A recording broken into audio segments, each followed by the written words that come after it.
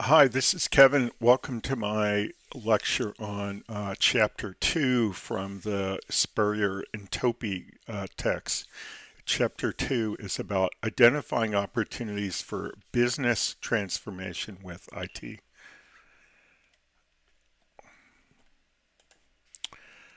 The chapter begins with learning objectives for the chapter, and I'm going to leave those for you to read on your own. Um, So this chapter is pretty big picture. Okay, we do talk about some uh, individual activities as a systems analyst might do, but it kind of answers the question: how do you find projects? You know, how does an organization decide which projects to work on? And how do they choose amongst project opportunities uh, and those kinds of things, right? So it's kind of big picture that way.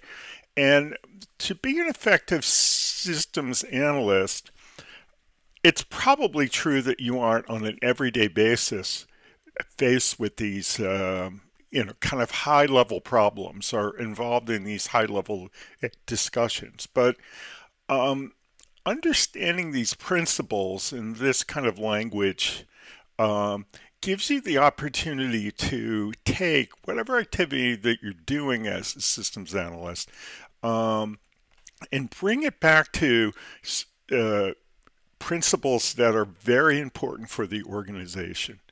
And that allows you to make sure that whatever project you're formulating or you're working on um, uh, has a healthy relationships to the objectives of the organization um, in a way that your project is going to be successful.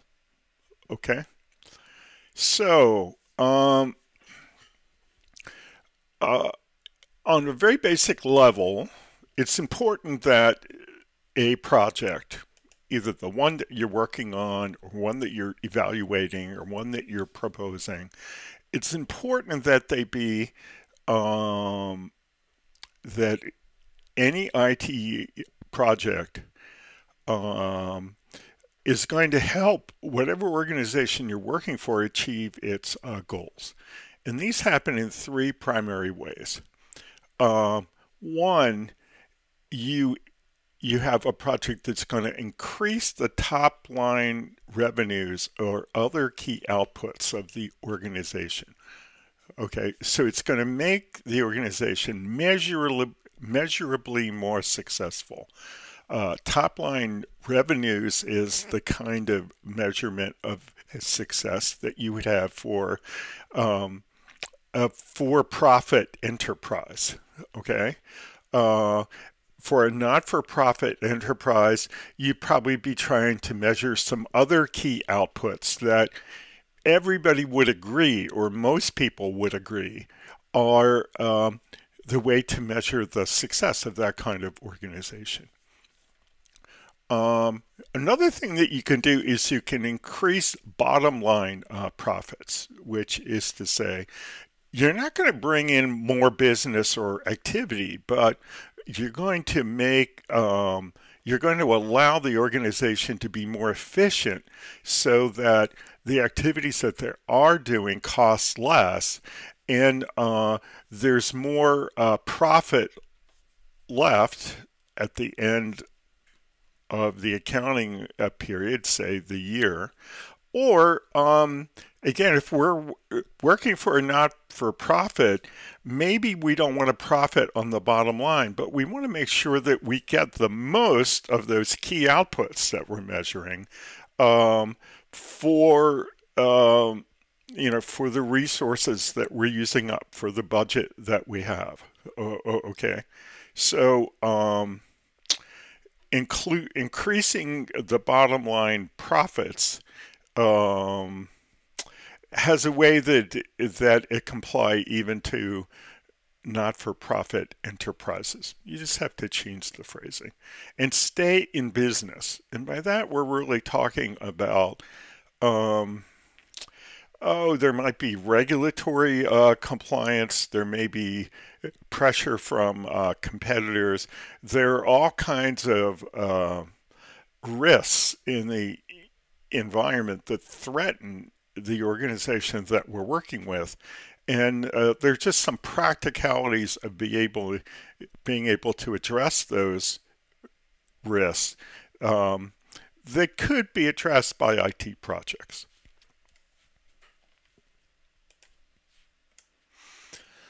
Let's talk about increasing the revenue. So it typically we're not going to be working with an organization that has IT products and services, right? It has some other kinds of products and services, right? So how could we increase their revenue or whatever they're bringing in? We could improve product or service quality, okay, and that could make it more attractive to buyers. We could add or improve product or service features. Or we could create a whole new product or a service. And just to follow on there, we could create a whole new product or service. So in terms of bringing more revenue into the organization, we could take the things that we have and make them more attractive to customers, or we can create new things we didn't have before, products or services, get the attention of customers, and of course they're going to pay us, and that's going to bring the revenue in the door. Or probably if we're already in the business of selling software or IT services, we could sell those ourselves, right? So we could have an IT project that creates, some software or a service, and we could sell licenses. We could get fees for selling software as a service. We could have continuing annual maintenance fees. We could do those kinds of things. Or we could increase ad revenue by giving away the IT product. If you look at a lot of services on the internet, say Google, right? Google doesn't charge the searchers for searching, but while they're giving away the searching, they do a lot of advertising. And they take the searching data and they either capitalize on it themselves or they rent that data out to customers who want to buy that data. And so by creating an IT service and giving it away to the primary user, they still are able to generate a revenue stream from people like advertisers. Or maybe what can be done with this IT-related project is that we can increase the efficiency of the organization that we're working with. So we could use fewer hours of labor per unit of product or service, or we could use fewer units of some material that we're using. We're making cars, and we're making them from steel steel and plastic and glass and all those things. Perhaps our IT solution will use less of those materials, okay, and reduce the cost, make us more cost efficient, right? Um, a potential way we can do it, and it's really hanging off the last of the bullets here, maybe our IT system will just allow us to reduce the waste in the materials that we're using. Maybe we cut the materials in a pretty inefficient way, and maybe we're going to have a system solution that kind of plans out the cuts of the raw materials, and so that the waste is reduced by 10% or something like that. That could be a really big savings. Uh, Otherwise, staying in business. Okay, so there are some things that we have to do, not because we're going to sort of increase the top line, we're going to bring in more revenue, and not because we're going to increase the bottom line, which is to improve the profitability through efficiencies, but because there is something that is a threat and it might cause our organization to blink out. Okay, so one big thing is regulatory compliance. Maybe we have to do some kind of reporting to the federal government. Maybe we have to do some kinds of audits, right? Maybe we have an obligation to protect privacy and security, especially, say, for personal financial information. And if we don't, we'll get very big fines, okay, which could cause our company, to blink out. Or I say company, but whatever organization that we have.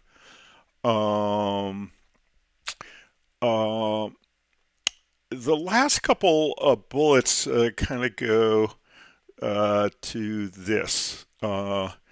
We live in a world that's changing all the time, and competitors are adopting IT-enabled solutions all the time.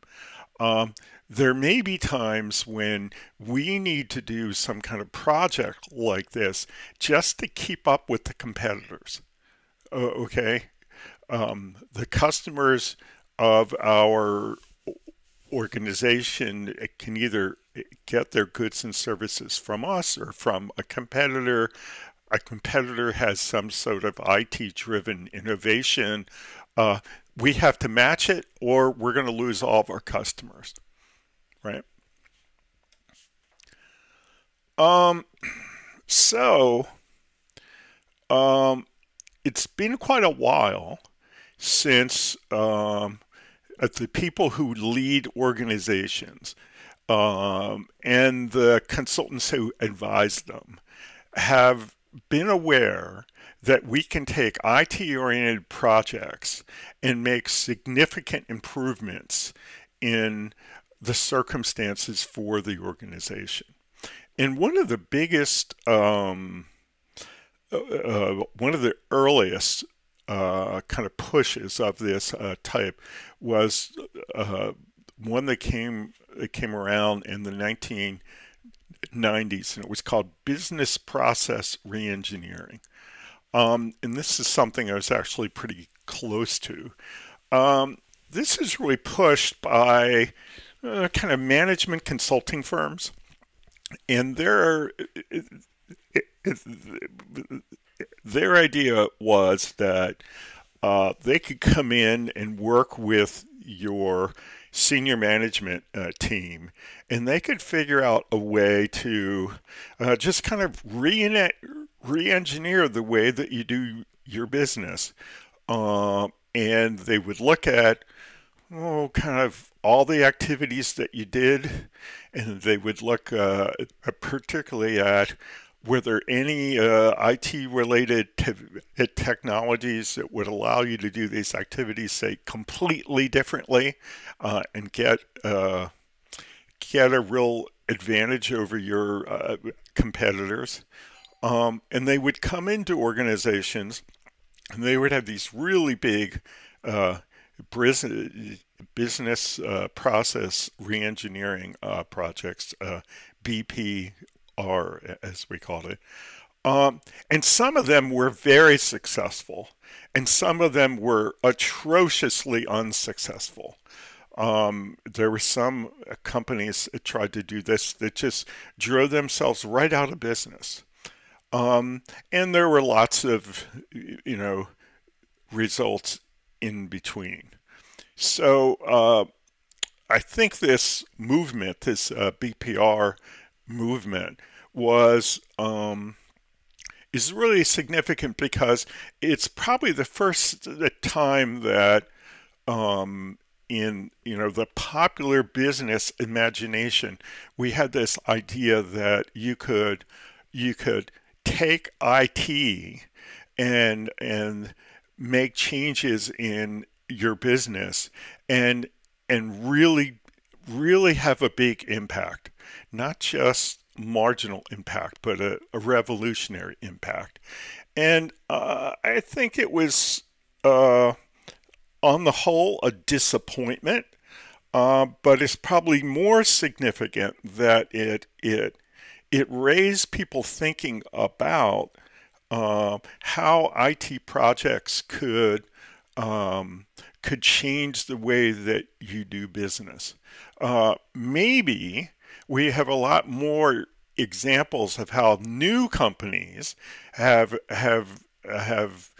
adopted kind of IT solutions in order to sort of recreate the way that we think about a market. You know, companies like Uber and Lyft in the transportation side, or companies like Amazon in the retail side, or companies like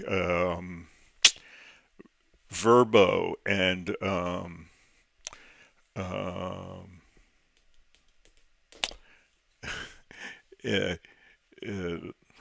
I'm forgetting the name now, so I apologize for that. But companies who are renting uh, properties for to vacationers and those kinds of things. Um, there were some further formal approaches to IT-driven organizational change.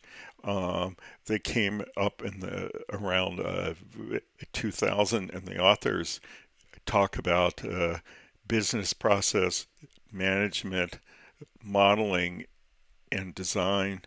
I've got less firsthand experience with those kinds of projects, so I'll leave you to read those in the text. And this digital transformation, which is the kind of things I'm talking about with Uber and Verbo and Amazon.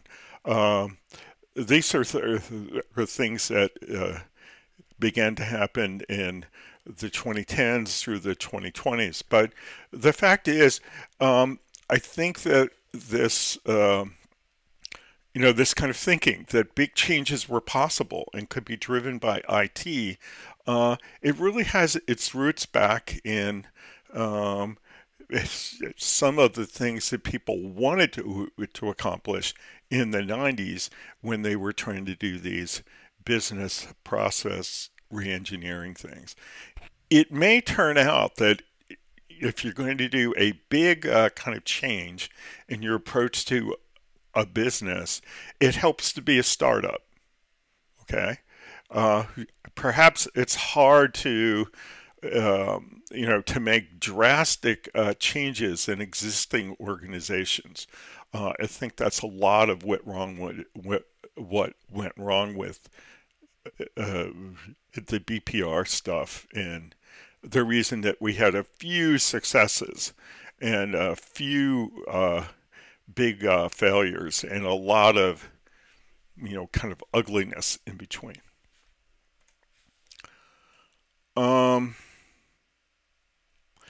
How can IT impact the organization?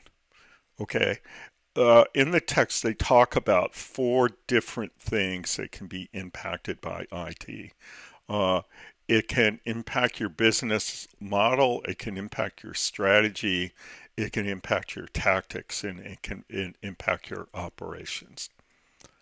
So, strategy wise, most organizations of any appreciable size have a formal strategic planning process. Um, and the diagram that we see here kind of shows what are some of the kind of inputs that organizations look at when they formulate the organization strategy.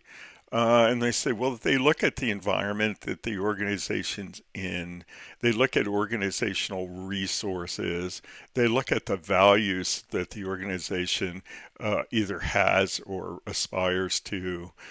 Um, they look at uh, some expression of the mission and the vision of the organization.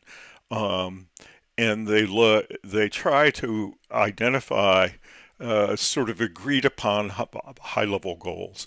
And they have some kind of process of people meeting and talking and revising and reviewing and giving feedback, and they come up with a strategy, right?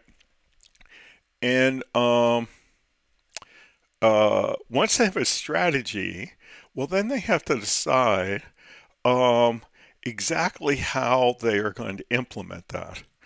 And what we're seeing here is that, at least according to the authors, is that you have to decide what your business model is going to be.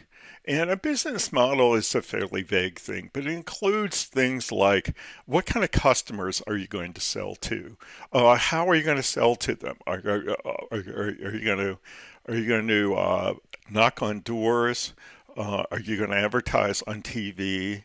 Are you going to do are you going to place ads on Facebook?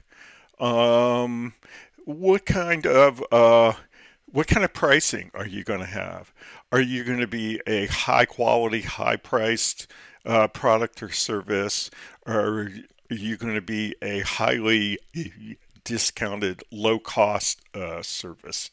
Um, where are you going to sell your goods and services? Are you going to sell them in just one local market, or are you going to sell them uh, uh, nationally in the United States, or are you going to sell them internationally, potentially all over the world? So there's kind of mixtures of those decisions about how you're approaching your business.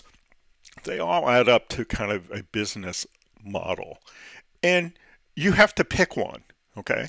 You're probably not going to pick one that's very far from the one you have right now, but it represents a bit of a shift, okay?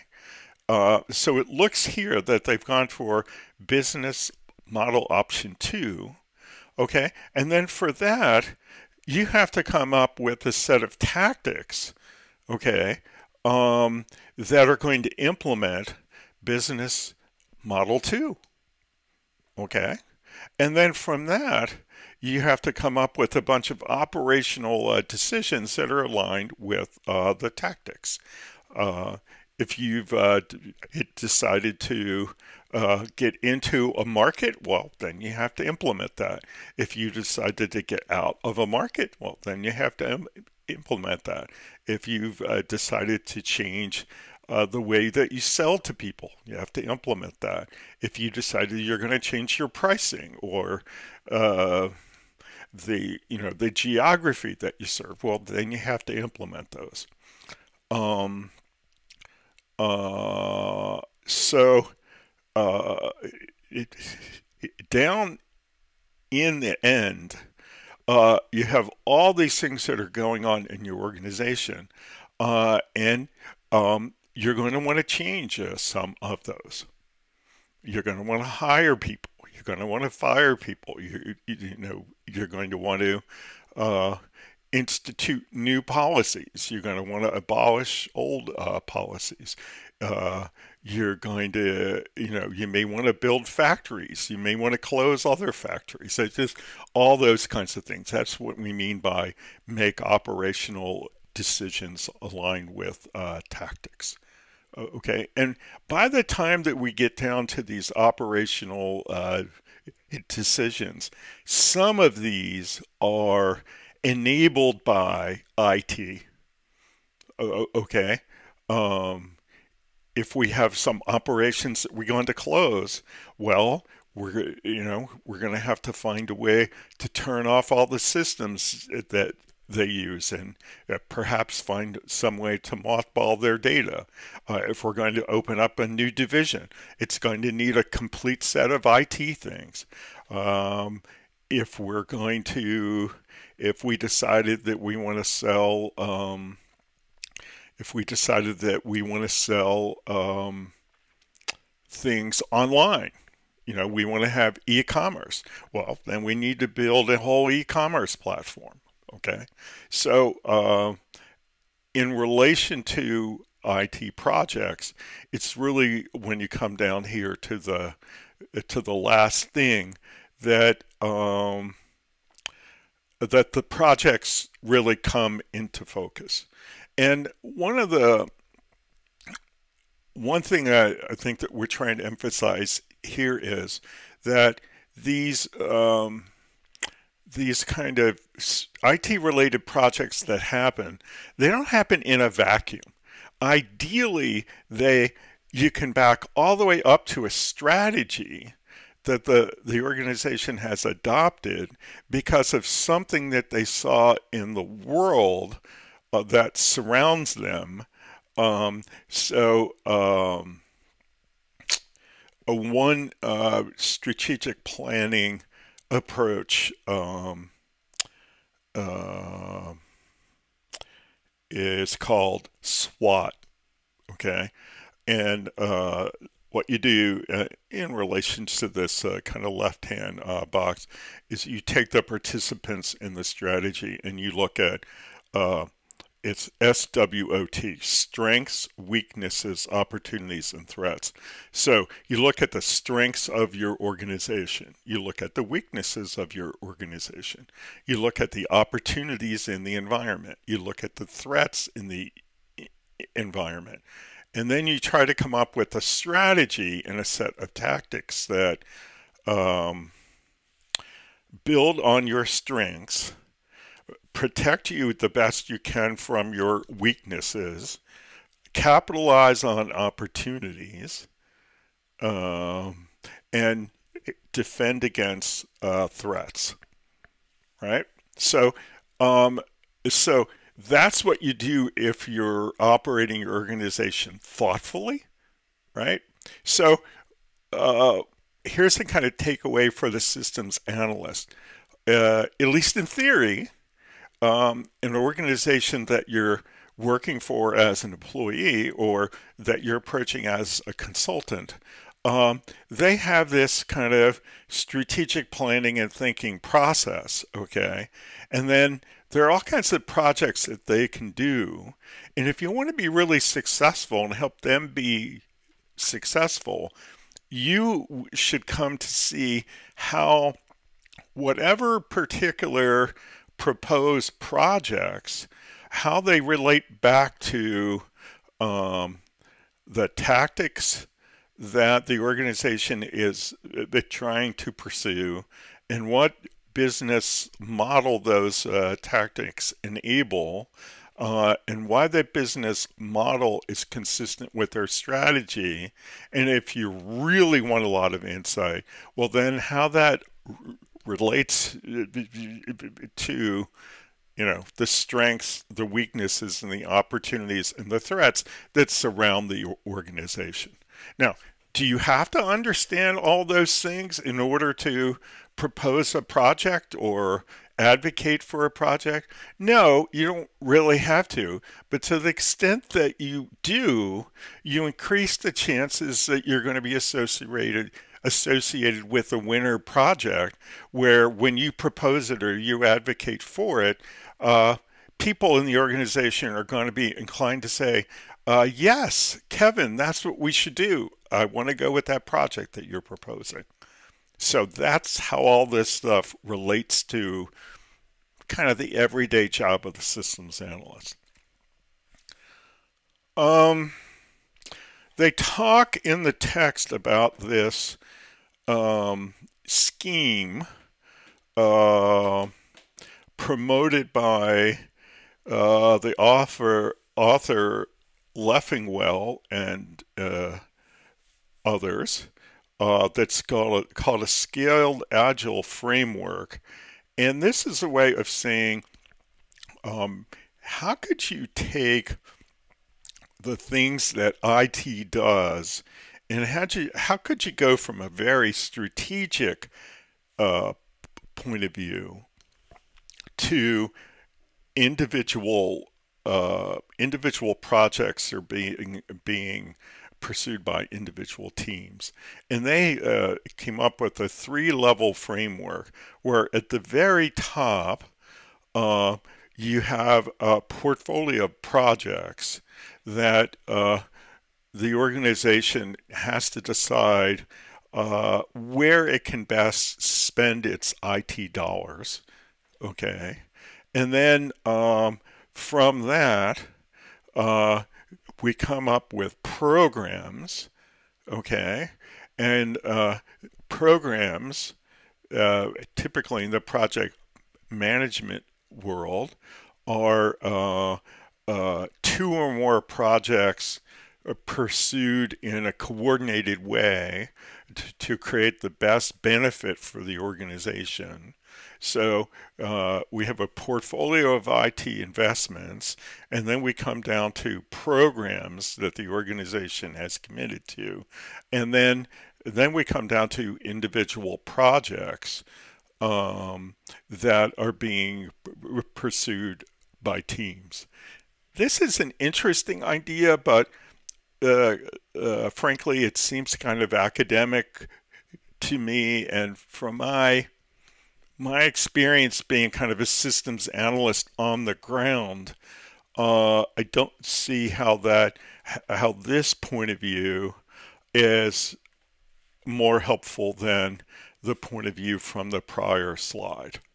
The point of view from the prior slide, I think, gives you kind of a useful big picture view.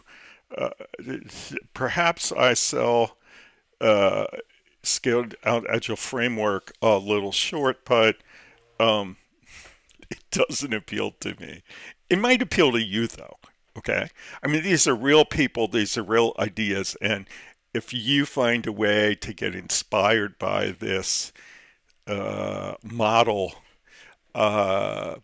great. Tell me about it. Maybe you'll bring me around.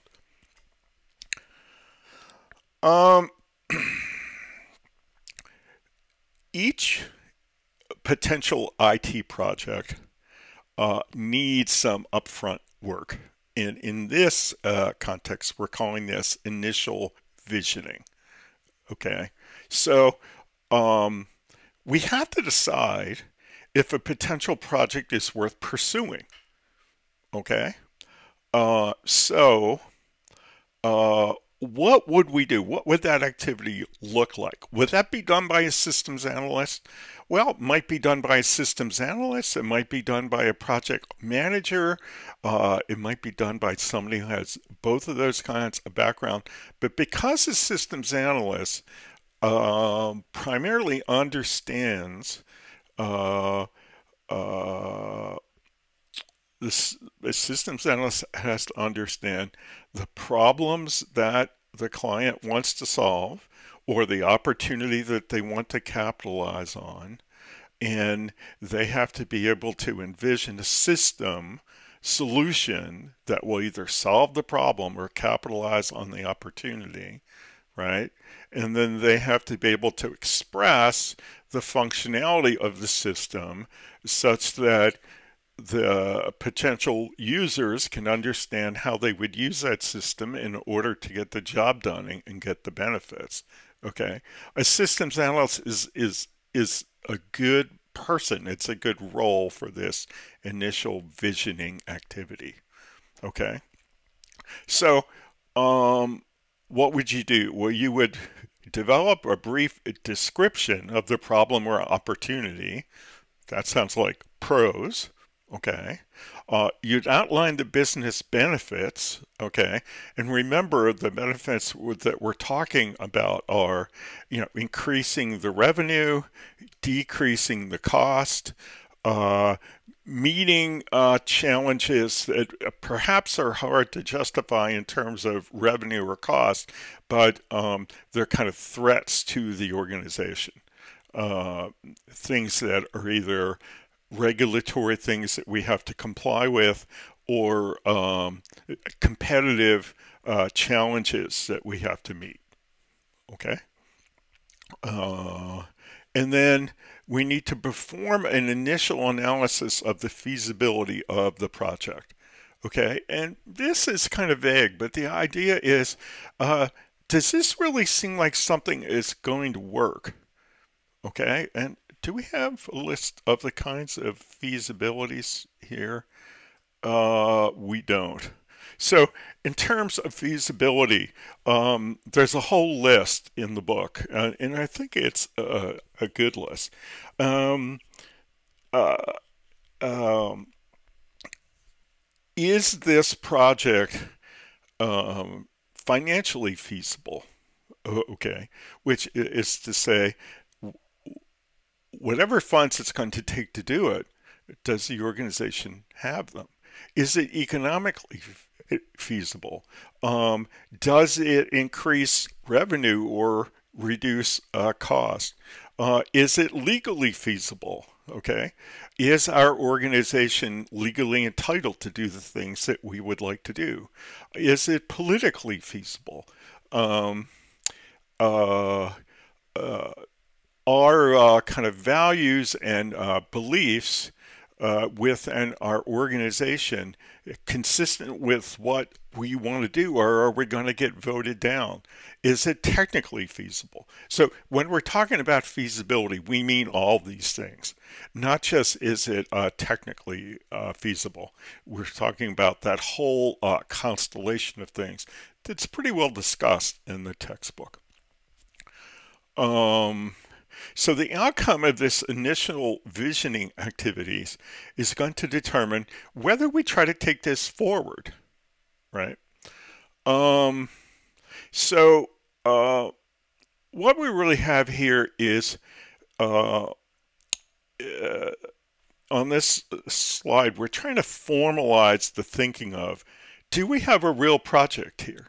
Okay, if we're working internally, okay, for our employer, okay, we might talk to people about these things and write up a document and present it to them and see if they agree with us, and go ahead with the project. Or if we're a vendor, well then, we might have some kind of a proposal letter in which we are proposing to do this project, and we're trying to capture these kind of thoughts in our proposal letter. Okay. Um, uh, what would happen now? Well, if we believe that this project is a winner and we ought to go ahead with it, well, then we propose it, and we hope that the decision makers are going to agree, in which case we would go on to do more planning of the project. Oh yeah, a purpose of initial visioning. So let's see what they have here that I've already said. Communicate the project's underlying idea to all the relevant stakeholders. The stakeholders are interested parties, okay?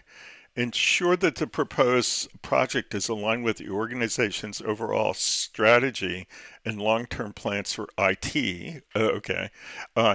Again, it's a lot more likely that people are going to see this as a viable project if it ties back through the tactics into the strategy. Okay.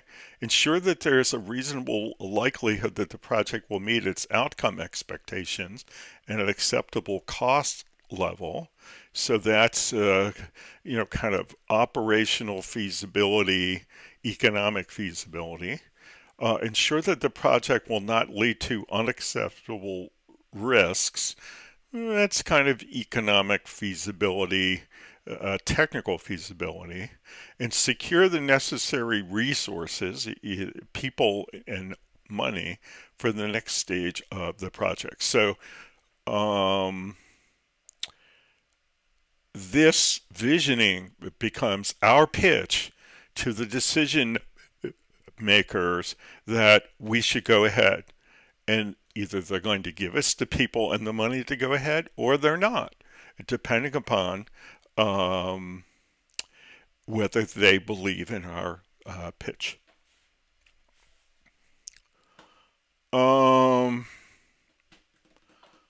So what would we do if we got the money and the people? Well, we would work on documenting the business processes. That's the rest of this chapter.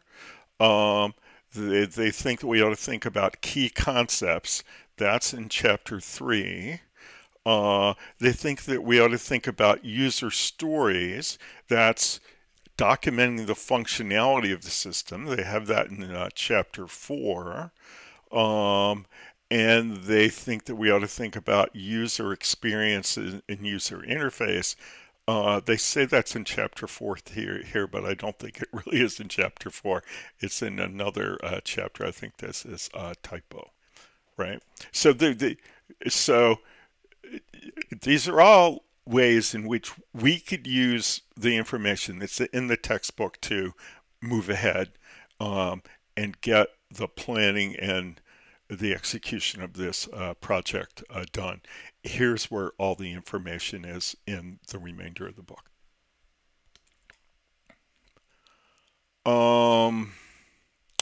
Key actions in business analysis: discovery, structuring, and transformation.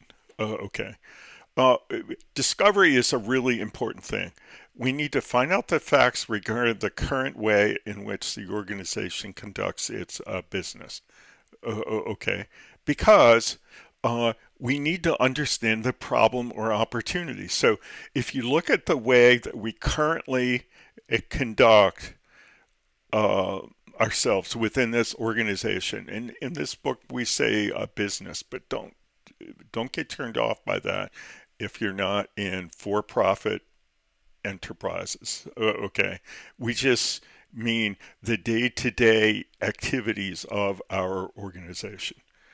Okay, so there's either a problem there or there's an opportunity. Okay, and if we're going to understand the problem or the opportunity, we need to know something about the details of what we do within our organization on a day-to-day basis. Structuring: presenting the findings of discovery in a systematic, consistent, and easily understandable way. And transformation: determining how to change the way that the organization conducts business. Now, I'm going to say that this is a nice way of thinking, okay? But I'm going to warn you that there's a trap here, okay? There have been a lot of approaches to systems analysis that kind of work like this. Once we know we're going to be working on this, we've decided it's a feasible thing to do. we have this idea that it's kind of a three-part process. Okay. First, we document what's currently being done. Okay. And in some of these approaches, we spend a lot of time and money kind of mapping out how things are done currently in the current organization. And we'll get to that in a slide or two. We'll call that the current state. Okay. Then we'll go and we'll map out how we would like them to be in the future state. Okay. And again, we're going to document in detail how things are going to work in the organization and in the systems of the organization in the future state. And then implicit in those is that the difference is the transformation that has to go on. Okay. Now, that's very appealing intellectually. Okay.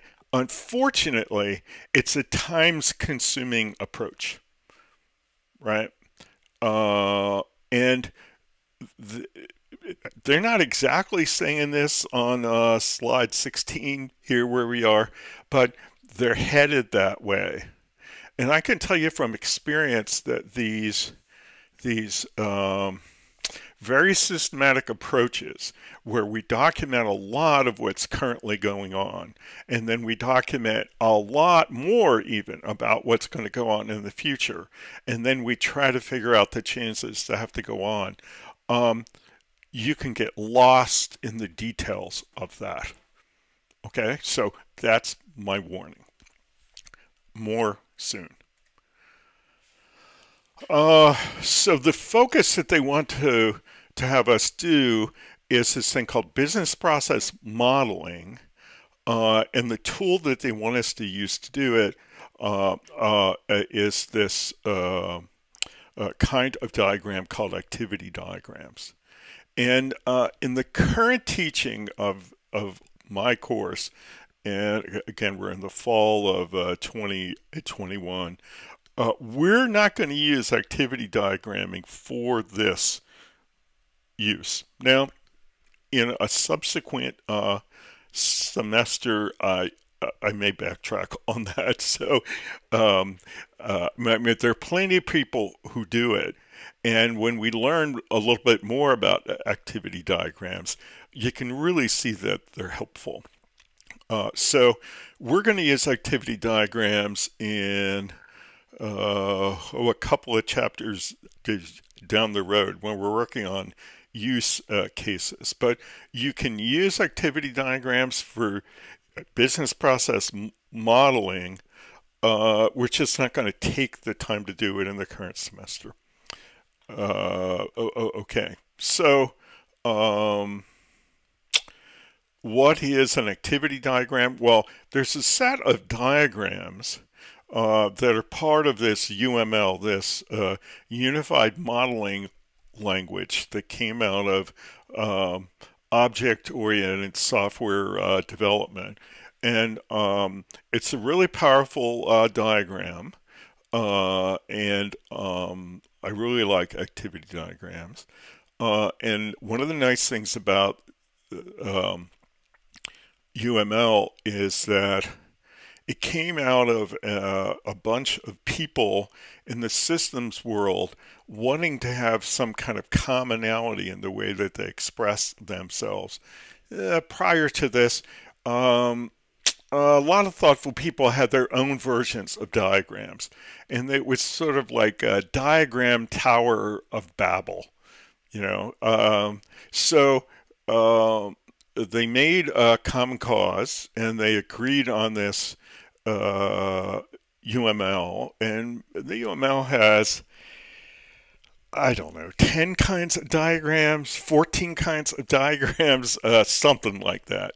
It depends on how finely you slice up the UML. But activity diagrams are really useful things. So they say that the purpose of this business process modeling with activity diagrams is articulating activities and specific rules for control and object flows that specify the way in which an organized group of actors, typically human beings, typically systems users, act to achieve a goal. So let's go see some more. So what are the symbols that are used on these activity diagrams? Well, the most common one is activity. So this is some activity that's going to go on either manually, okay, a person's going to do it, or it's going to go on in the system. So there are some activities that are done by people, and there's some activities that are done by systems. Well, in fact, let's just go look at an activity diagram, and then we'll come back to this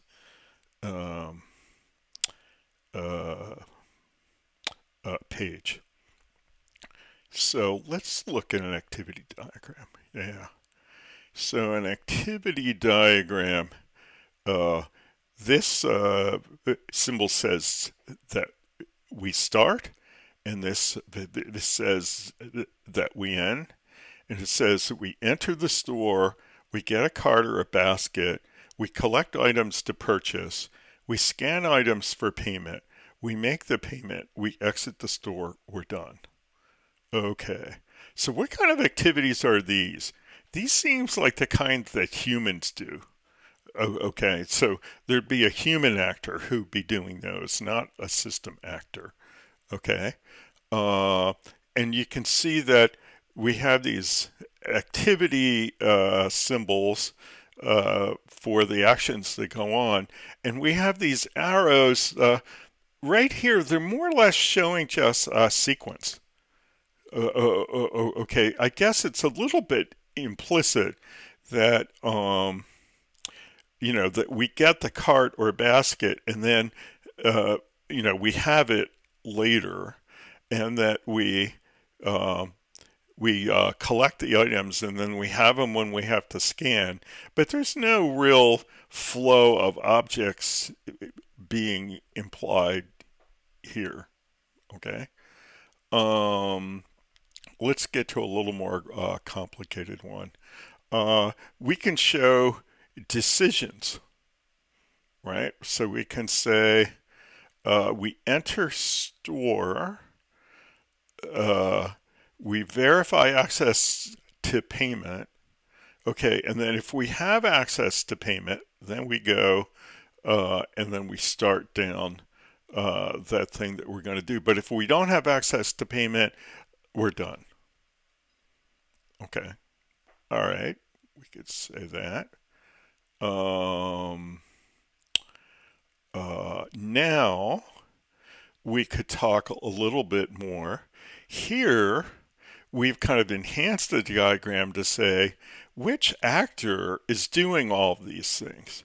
So the customer enters the store, the customer verifies this. So you can kind of see these are all being done by the customer. They're not being done by the system. Okay. What some more symbols. One of the nice things about activity diagrams is you don't have to do everything in sequence, in series, they often say, but you can do some things in parallel. Okay. And so what we're doing here is that we're going to split into two sets of parallel activities. Okay. And then we're going to do them both at the same time, and then we're going to sync here, and then we're only going to continue on when both lines of activity are done. Okay, so that's a thing that you can express with an activity diagram. Okay, now here's one in which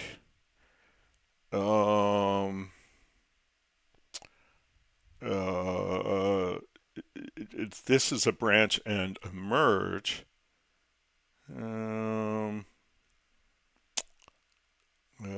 This may be some kind of a repetitive loop. I forget what this is exactly. It's possible to show a looping activity. Okay. And then lastly, okay, one of the things that you can do, and this is very popular with activity diagrams and consistent with how we're going to be using it in my course in the current semester, is you can show for various actors what part of the process they do. Okay, so here we're showing that the customer is doing all of these. Then we've got that the scanning is going to be done by the cashier and the bag items is going to be done by the bagger. In the context that we're going to be using these activity diagrams with swim lanes is we're going to show who the user actors are and what they do, and then we're going to show who the system actor is and what they do. Okay, so now who the system is. A system actor is actually technically a whole different thing. But these are kind of all the symbols. And again, when you put these things into lanes to say who is taking on this action or responsibility, we call these swim lanes because they look like the swim lanes in a lap pool. Okay? So if we back up like I promised and take a look at symbols, these are activities. This shows a control or object flow. One of the problems with the diagrams is you're not absolutely sure whether the hours are supposed to show control like sequence or object flow. That's a criticism that's been made of activity diagrams. I think you do best to just have them have the hours express time, and this comes after this comes after this. We use the diamonds for decisions and merging. If we're trying to show objects in object flow, we can use a rectangle. When we're trying to show parallel activities, the first one where they split out is called a fork, and then the one where they come together again is called a join. So this kind of symbol is a fork or a join. This circle it's filled in is called an initial node. That's the start. The activity final is a stop. That's the end. And this final flow is a symbol that I've not really used or taught, but this is a tricky way to say that we're going to be done, and I don't want to draw the line all the way to the end. So if you look at what was going on here, okay, instead of saying if we don't have access to payment, we're going to go all the way to the end and say done, this is a tricky way to say, well, we're done, but I'm too lazy to draw the line all the way to the final node. Okay, so I'm not going to recommend that we use these. Okay, but this is a really expressive diagram. It can be used for a lot of things. Okay, so let's go up a couple more slides and say exactly what the book proposes that we do. Oh, and then there are some fancy nodes. If you want to show the movement of data, you can use a rectangle to mean a data store. So now we've got some arrows that have to do with timing, potentially some arrows that have to do with the movement of objects, the flow of objects, and maybe some arrows that have to do with the flow of data. Again, I think you do best just to use these diagrams to show sequence of activities and not be messing around with either object or data flow. There's a way to say when things are going to happen, like every morning at 3 a.m. There are ways that you can send a signal, so we're going to inform security. There is a way that you can receive a signal, you can receive an alert. And my general feeling about all of these is that these are kind of fancy things that, I don't typically teach my students to use because they're kind of pushing activity diagramming to its limits, and maybe we don't want to be all the way out there at that limit. So here's an activity diagram where they've added object flows. Again, we've got some arrows that are timing, and now we have a dashed line that's a data flow. Now we have a dashed line here that's a data flow. That's an interesting idea, but in my experience, which is pretty long, I've been using these diagrams for 15 years or something like that, certainly 10. Using these diagrams to show more than just a sequence of actions or events kind of always leads to heartache. So when you look at these and say, oh, geez, I can express all these things, what tends to happen is that it's a letdown. So again, I coach my students to, we wouldn't add these enhancements to the diagram. And then signals, I wouldn't use those either. I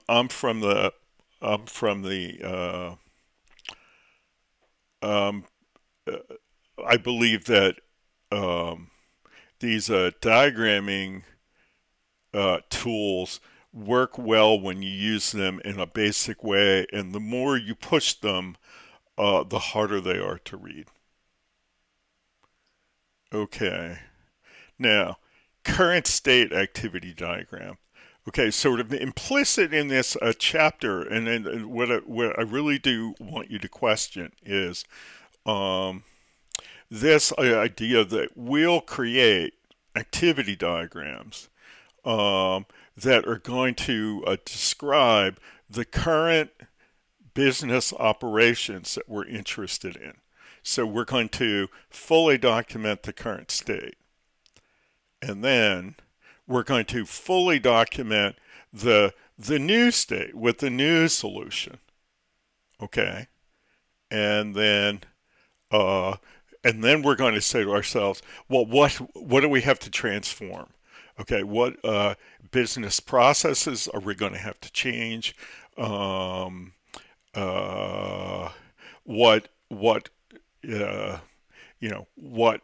systems are we going to have to change and or build? Okay, and it's really appealing to think of this. I'm sorry, I wanted to go to the current state. I'm having a hard time going from, yeah. It's really appealing that that you would think that you could document the current state, but it doesn't. And if you have a decent size system project, drawing out the entire process using activity diagrams, these could be pretty big. I mean, we used to draw diagrams like these. We use these things called data flow diagrams, and we sort of use them like activity diagrams. So they're supposed to show data flow. But we used to do these things for a whole business process when I was in management consulting, and we'd have just like yards and yards and yards of paper. So we would have a diagram like this, and when we printed it out on sort of copier paper, it would go all around the walls of a conference room. So the flow would be 50 feet long, 60 feet long, something like that. And then, of course, the idea was that we would change it and we would come up with the new one. Well, how long would that be? Would that be 50 feet long? Would that be 80 feet long? So this idea that you can kind of comprehensively diagram the current environment and then comprehensively diagram the new one. It's an interesting idea, but it's a trip down a rabbit hole from my own personal experience and the experience that I've seen other people have on projects. So why did I take the time to talk about this? Well, I think activity diagrams are good for two kinds of things that we would consider in my course. The first one is they're a great way to, as you're talking to stakeholders about how things work in their world, it's a great way to be able to sketch these out and say, I hear you telling me it's currently working like this. Okay. And they'll say, oh, no, you're missing this, or put that over there, or yeah, that happens sometimes, but not all the time. So they're a great, something we haven't really talked about in this chapter, and is, I think, an important emphasis. If you're going to understand what's going on within the organization, and you're going to understand their problems or their opportunities, then you're going to have to talk to people about the details of what they do. Words are good, but pictures help. So I propose that one should have this activity diagramming as a way to clarify when we're talking with stakeholders, either about what the current environment does, what the current state is like, or the future state that we desire. But that we should just use these as vignettes to talk about a part of the process. I can tell you firsthand, if you try to draw an activity diagram about a whole business process, you will get a diagram that goes all the way around all the walls of the conference room at least once. Okay? But that doesn't say that you can't diagram individual parts when you're trying to enhance communication with your client. Okay? The other thing that we're going to use it for is when we get to use cases in a couple more chapters, we're going to show how you can take a narrative of how the system is going to work to help the user solve their problem. We're going to say that you can take a particular scenario of that use case and illustrate it with an activity diagram. It's the same diagram. They have the same parts, but yeah, again, it's for a particular use case, and it's feasible to draw a diagram that big. Okay, and the way that we're going to use it, it's an optional diagram. So if you're writing a use case specification and you have one of the scenario narratives is hard to follow in its textual version, you can create a diagrammatic version. So in the fall of 2021, that's how we're going to be using activity diagrams. That said, you as a systems analyst should be aware of activity diagrams, and you should have it as a tool that you can always pull out, and if only at the whiteboard when you're talking to people about how things actually work. So they're really expressive, they're really helpful. This sort of activity where we're going to exhaustively document the current state, and then we're going to exhaustively document the future state, I'll assure you that we don't have time for that. Okay? And again, from first-hand experience. That brings us to the summary. Let's see, there's a couple of good ideas here. There's a linkage between organizational goals and strategies. And that's important for the system, and there's, there should be a linkage between that and any IT related project that's going to go on. So if you're going to be proposing projects or you're going to be advocating for your project, it's really going to be helpful for you to understand how that project links back to the operations that it's going to change, the tactics that it